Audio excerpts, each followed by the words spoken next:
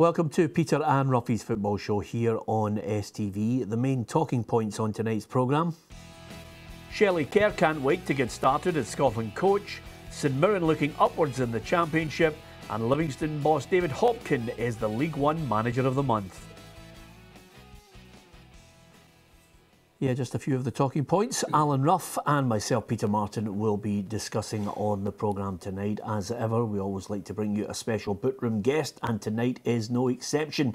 It's the St Mirren midfielder, Stevie Mallan. Stevie, delighted that you are with us. And, of course, we're going to be talking about your game from last night in just a moment. Certainly enjoyed it down there at Capello. It was a real heart back to the old days. Can't beat a Renfrewshire derby, Ruffy. And before we talk about it, let's have a look at the morning papers, the main headlines that are going to be worthy of our discussion on the programme as well. The Daily Record had hello and goodbye. This is, of course, Michael O'Halloran could be in some hot water with Pedro Caixinha for failing to turn up to a game that he was due to play in for the Rangers youth. And over and above that, it's occupying the back pages of The Sun as well. And of course, there's a story there on Richie Foran could be under pressure. And the Daily Mail leading with the bus explosion which prompted the Borussia Dortmund game against Monaco to be postponed. And Mark Bartra was one of the injured players on the bus from the explosion. We'll discuss that and the Champions League games tonight a little later on in the programme. To Capello. The last time I was there, it was Morton who came out on top and quite convincingly against St Mirren, albeit in the early stages of Jack Ross's reign. But what a good win last night for you guys. Yeah, it was a really good win. It's something we needed to do, was beat Morton this season, because obviously we get the 2 draws at home and then we get pretty much a bad defeat for us. They are 3-1, so last night was just a breath of fresh air with all the boys playing very well, and thankfully we got away with the win. Yeah, tell me about the transformation under Jack. It's taken a wee bit of time for him to get his message over. I think the clear out we had in the January time, bringing a lot of new faces in, a lot of new boys that have kicked on and helped the team, like Stephen McGinn, Cammy Smith, Billy at the back. So I think with the players that he wanted to bring in, the squad he wanted to work with, I think it's kind of helped everyone throughout the team, and you can see it's kind of brought the confidence back in the squad, like going out and beating Mortons, beating Hibs, beating Dundee United, showed that what the team can do, and thankfully it's kind of worked and it's took us off the bottom of the table. Well, I was just about to say to you, Ruffy, it's a false position when you think about the quality that they have available to them. It was a convincing win in very difficult conditions, and of course with his 100th start, John Sutton, your old mate, does what he does best, scores inside the penalty box. Yeah, I mean it's fantastic the way they've turned it around. I mean, anybody that's been in football will know that when you're down the bottom of the league, it's not a great place to be. You know, the pressure's on you. Week in, week out, you know, everybody's waiting and you turn in the corner, and it doesn't help the training either. You know, everybody's coming in on a Monday with their heads down, but certainly they won't be heads down now at St Mirren. St Mirren are on the move, and it's everybody else that will be having to go through the pressures that they've been going through for the last 2 months. Yeah, well, right after the game, I first of all asked the Morton boss Jim Duffy if he could explain his side's performance. We played on Saturday against Hibs on top of the league, and you know, we gave everything, we worked really hard and we were organised, and you know, so tonight we were way off the pace, and it was just something that I didn't see coming. You know, the one thing about us, and anybody that's seen us, is we're a side who work hard, are organised, we make it difficult for the opposition, but that wasn't the case tonight. St Mirren won the game well and won the game comfortably because we never laid a rub on them. Is that the message you'll be giving to them for the weekend? Get that edge back then? Oh, they have to get it back. There's no team in this division who's going to hand a game to you. And as I said, every team there's with Rovers, I think it's above them. So these Rovers we play Saturday, they know that they're going to be up for it. So if our players don't realise there's a real challenge on you, then we'll have a similar result. Always a good thing about interviewing the manager after the game, Ruffy. The players put rave music on in the background, so you feel as if you're dancing while you're chatting to him as well. No surprise, Jack Ross in the after-match interview was full of praise for Stephen and his teammates for climbing up the table. It's incredible, and that group of players that deserve every bit of credit for it. They now know that they've got a huge amount of work still to do over these last 4 games, but to put themselves in this position with 4 games to go from where they were is remarkable. To claw that number of points back on not just one team but several other teams is terrific, and they feel good about themselves, which is a great thing to have in football, and I think I can't wait to go again on Saturday. Yeah, and I know a manager always likes to highlight it as a team effort, but there were a couple of individual performances that must have pleased you. I mean, Mallan's performance. Yeah, Stevie produces those moments of quality that make him such an asset. We stressed at half time the importance of him having shots on goal because we had the win in the second half, and to do it so quickly is terrific. So many of them responded tonight, younger players particularly as well. Jack Baird as a centre half, to do as well as he did as a young man. Kel McGuinness, 18 years old, has been outstanding all season for me. So it's difficult to single out players because as a group, even guys coming off the bench and making contributions as a whole squad tonight, they were excellent. So you go again on Saturday? Yeah, we have another very challenging game on Saturday away at Falkirk. Again, really difficult match against a team challenging at the top end of the table, but I don't think teams in the league are particularly playing us at the moment. The form we're in, and hopefully their form, performance levels and result will support the ball continues on Saturday. It's a tough one. I know you might not want to commit yourself on this, but of the remaining games, how many points do you think you'll need? I honestly don't know, Peter, and that's not avoiding the question. I've never looked at points, never ever looked at it. We sat as a group at the end of January and identified targets for us, but it was just about each game at a time and what we needed to do in them. And I just think if we continue playing in the manner we are, we'll be okay. We'll win games, and winning games will keep us in the league. Yep, a happy man, full of praise for you guys for what you've achieved so far. There's a wee bit to do though, just to make sure that you're not involved. Wraith Rovers and suddenly Ayr United have those problems, as you can see by the league table, Stevie. Yeah, obviously we've kind of come into a good run of form, so as the teams around us, Morton especially and Ayr United, so it has been difficult to get off that bottom of the table, but like, I think all the boys from what we've done recently, we're really looking forward to going playing against Falkirk on Saturday. It's a really good playing surface, and all the boys just want to go out and play football and win matches and give the fans something to sing about. Yep, they'll be hoping you win on Saturday. Ruffy, your old team, if they can defeat Queen of the South, will have the title in the bag if St Mirren can defeat Falkirk. Yeah, that's what it's been like in the last 2 or 3 weeks of the season. You know, everybody, I would imagine that the teams are coming into the dressing room after the games, and the first thing, if they've got 3 points, is asking around what the other scores are, because they've been important top and bottom.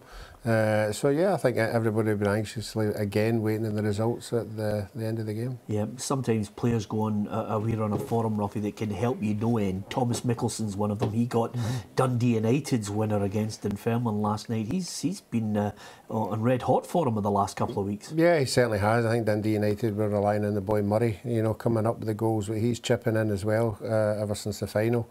But yeah, I think everybody knows at the top there how important it is to finish second. I think that's what they'll all be trying to do now. Stevie, who gets your vote for Player of the Year in that division? That is a tough one, but my vote was obviously towards John. After playing alongside him and seeing him kick on the way he has since he's left St Mirren, he's won to Hibs and obviously won the Scottish Cup last year, but even this year kicking on and getting onto the Scotland squads and stuff, and even playing against him, he's been a difficult player to play against, so I think he's been one of the standouts, I'd say, in the league. It was difficult between him and the boy Tony Andreu for Dundee United, but I think John just tips it. Yeah, John McGinn, is he still your mate? I'm still keeping contact with John. He's still Look at Rob. The reason why I'm saying that, Stephen, is he's adamant when the voting goes. If you've got players that you actually don't like or you've had a right scrap with, you go, there's no way I'm voting for him.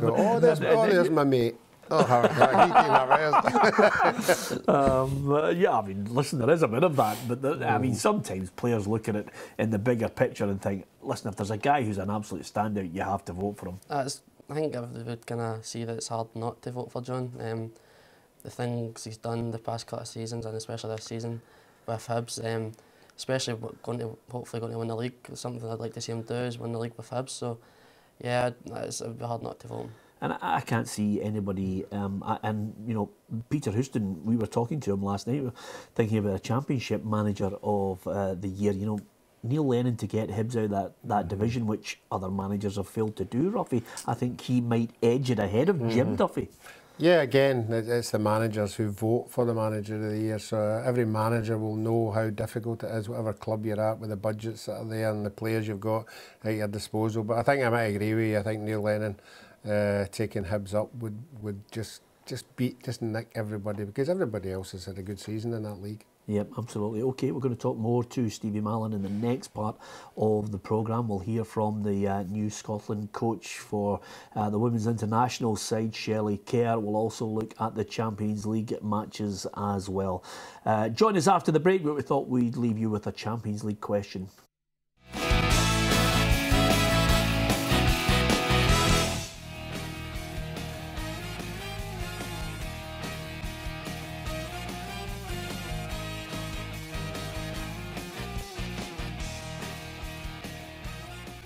Fantastic final. Paul Lambert man-marking Zinedine Zidane in that final, which eventually Borussia Dortmund won by 3-1, Ruffy. Yeah, it's a memory for the rest of your life to play in that game and to have the medal. It's amazing. Anytime we get Paul in, it's the first thing he talks about, and quite rightly so. A fantastic occasion. Yeah, absolutely. Of course, Borussia Dortmund in the news for all the wrong reasons this time, Ruffy. Again, we're still waiting on details to emerge about the perpetrator of the crime and of course the bombs. One of them shattered the glass. Marc Bartra is a Borussia Dortmund player who was injured in it, and they had to cancel the game last night against Monaco. I mean, that's a worrying issue that all major games face in security. But over and above that, I think UEFA were right to reschedule the match, but it just shows you the spirit of fans. Some of the social media, I think, was tremendous, with supporters of Borussia Dortmund just saying to any Monaco fan, if you cannot find anywhere to stay, you know, they'll put you up in their houses. I just think that's absolutely fantastic. Great pictures of Monaco fans staying in German houses up and down the city. I mean, that's the spirit of football. Yeah, and the Champions League just brings all that out, and it's tremendous. And I mean, what more can you say? It's just so friendly, and I mean, I think UEFA and FIFA keep preaching that to everybody. You know, it's a friendly cup, you know, and respect and all that. It goes with it, and they've just taken it a level higher. Yeah, have you been in the Westfalen Stadium before? No, I haven't. You should get it on your bucket list. It's up there. You know, when you think of the great atmosphere of Tynecastle, it's there.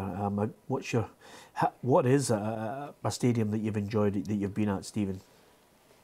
Obviously the big two you play at, Celtic, Rangers, but I think from noise levels, the opening day last year against Rangers, the Championship, and I think it was the first season Championship, that was just a surreal occasion.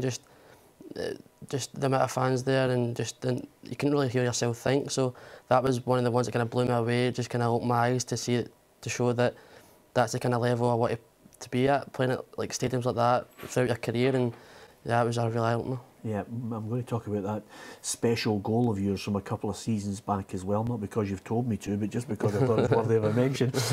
We're on the Champions League mode here, Ruffy. Juventus.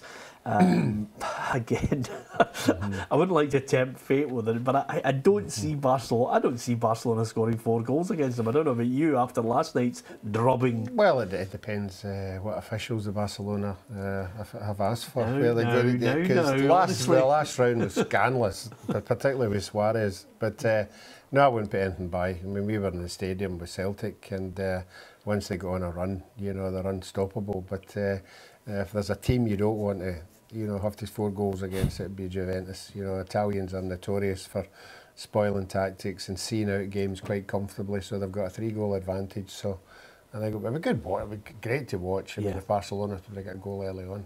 Can we get a wee side bet on? Do you want to have one? Because obviously the reason why he's in a bad mood is because he tipped PSG to win the Champions League. I was texting him just as soon as the 7th one went in. Well, if I go for that again, I mean, I know Dembele's sitting on 32, so I could be on a double whammy here. Yeah, so you could get. I'm going to wait for Dembele before I get into deep trouble. Yeah, okay. Dembele's still got a few games to go, but I've got him on 32 and tipped him to score 40. Stephen, give us your thoughts. Is my bet looking good, or is it shaky? I'd say it's looking good. Still a few games left, and there's just not enough on he's been on. It's been unreal, but I'd say maybe going past that.